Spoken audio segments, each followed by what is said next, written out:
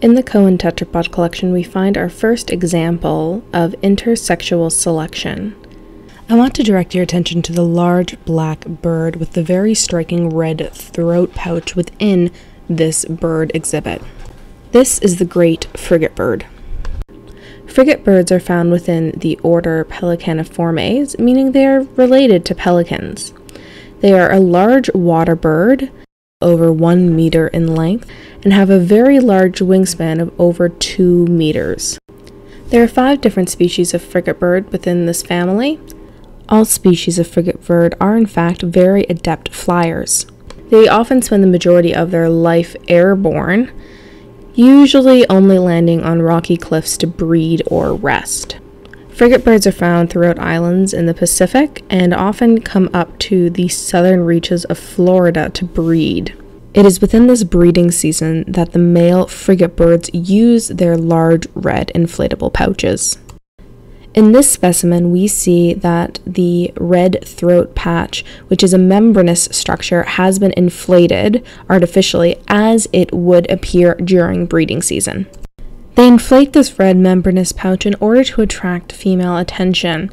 Females are choosy within this species, as is common within many birds. The female chooses the showiest or most attractive male based on his red throat pouch.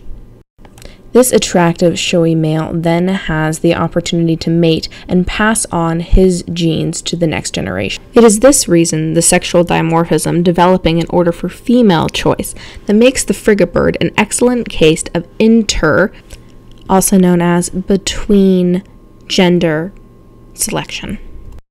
An interesting side note not quite related to intersexual selection is that males have sometimes been known to fight while their throat patches are inflated. And they will often try to deflate the throat patch of another male by pecking at it to cause it a hole where it will rupture. This can often lead to infection and in some rare cases death. Sadly, the Beaty Biodiversity Museum does not have a female frigate bird on display. However, let me tell you about the coloration of a female frigate bird.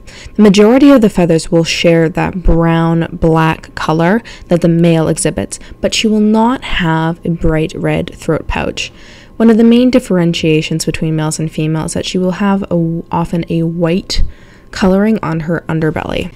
In general, she is much more dull colored than the male frigate bird. The reason for this is that females rear the young. And in order to decrease chances of predation of themselves as well as their young as they're being raised, they like to camouflage within the environment. And the dull coloring of their feathers and the lack of any very bright red inflatable membranes helps them camouflage and protect both themselves and the young.